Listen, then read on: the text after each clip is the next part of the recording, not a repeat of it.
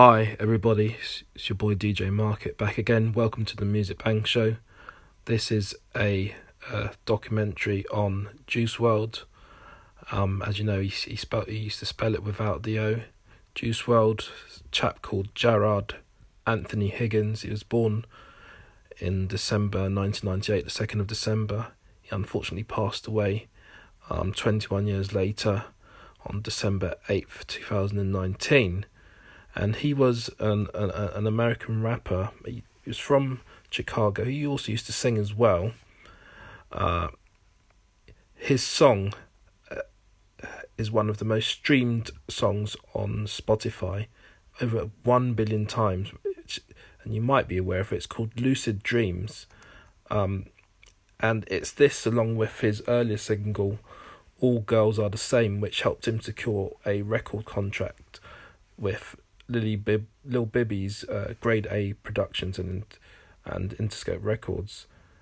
And these also were two singles which were included on his debut album Goodbye and Good Riddance, which was in 2018, and that was that was a platinum selling record. And it was critically acclaimed. Really, it was really critically acclaimed. He had 3 singles on there which all charted, which were Wasted, Arms and Dangerous, and Lean With Me. And he also collaborated, you might know, with a rapper called Future on a mixtape called Wrld on Drugs, which is also in 2018. And then in 2019, he released a second album called Death Race for Love, and that reached number one on the Billboard 200, which the main singles on there were Robbery and Hear Me Calling.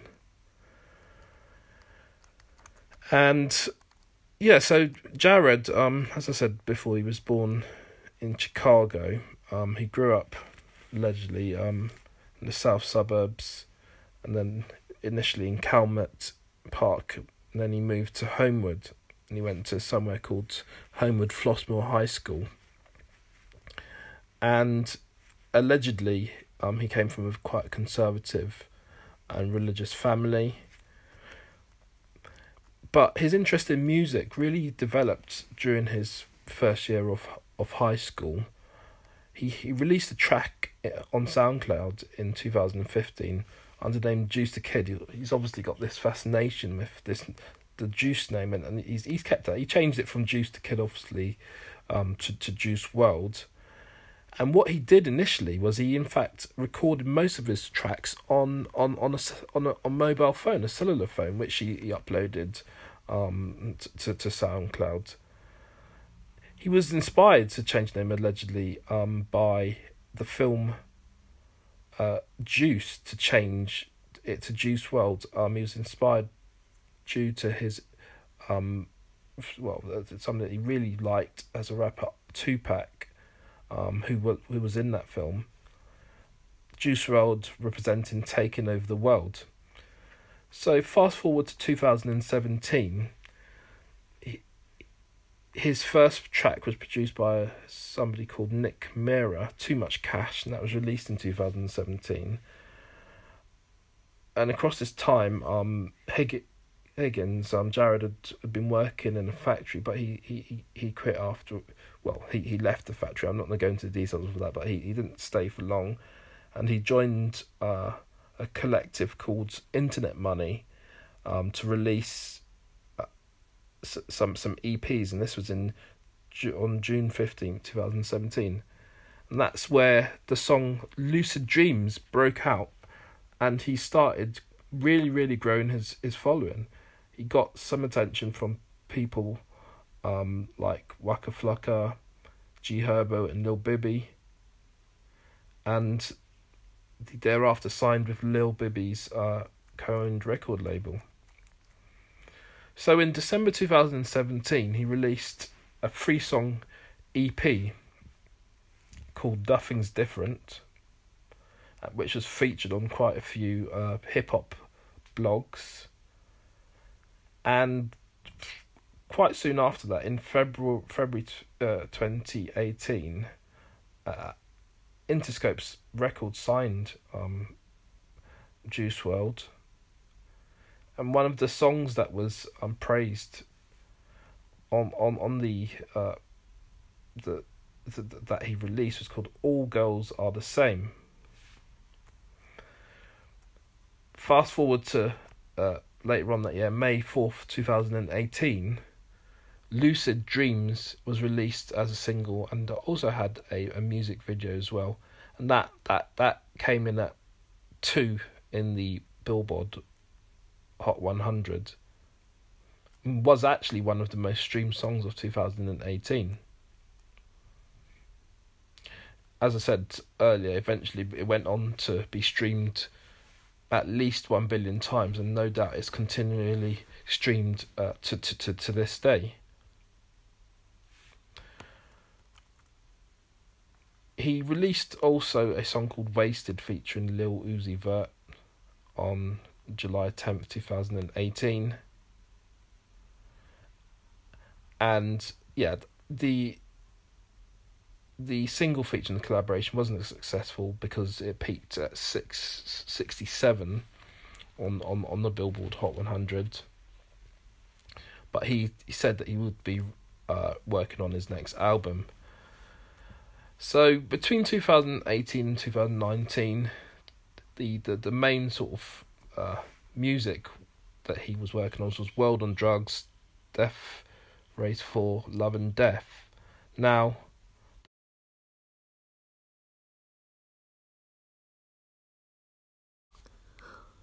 so Juice Wrld was featured on Travis Scott's song No Bystanders, which was from Travis Scott's third studio album, Astroworld. Sheck Wes was also on that one. This is the song that peaked at number 31 on the Billboard Hot 100. And yeah, Jared made his way onto the Jimmy Kimmel live show, August 8th, 2018, to perform the song which was so streamed, Lucid Dreams, and a music video for the song called Armed and Dangerous was released on October the 15th, 2018. There's a single that followed that which was called Fine China, which was a collaborative mixtape with Future, and that mixtape was eventually released on October 19th, 2018. He also had some involvement allegedly in the soundtrack for Spider-Man Into the Spider-Verse.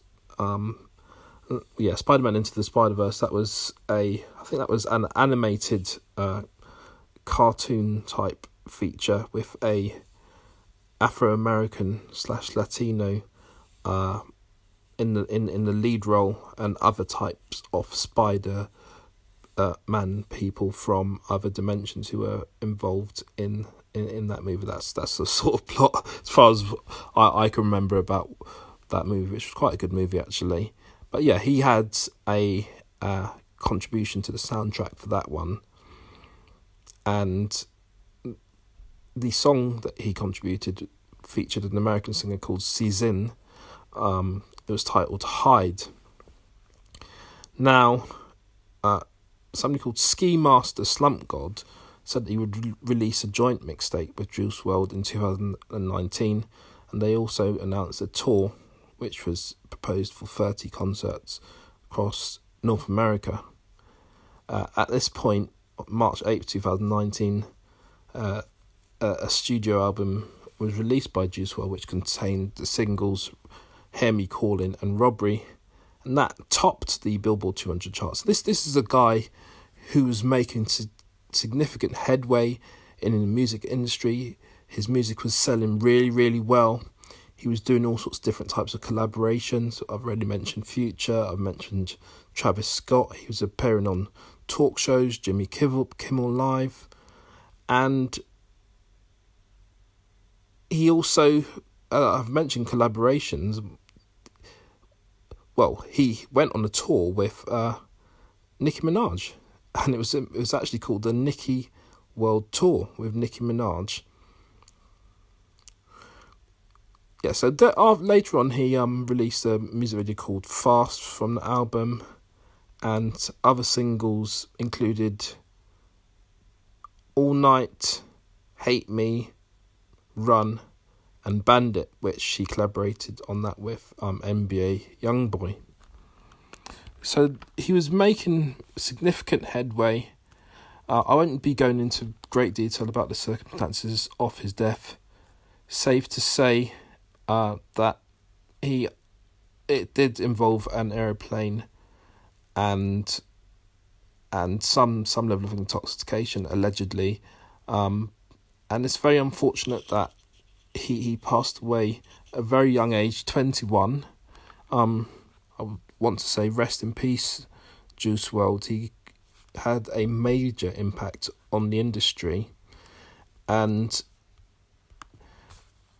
his catalogue, again, similar to Pop Smoke, in a very short piece of time, short transition of time, just left a significant mark on the music industry, not only in America, the Billboard, of which I've mentioned a lot, but across the world. If you mention the name Juice Wrld, I guess in any city, there's going to be somebody who knows who you're talking about.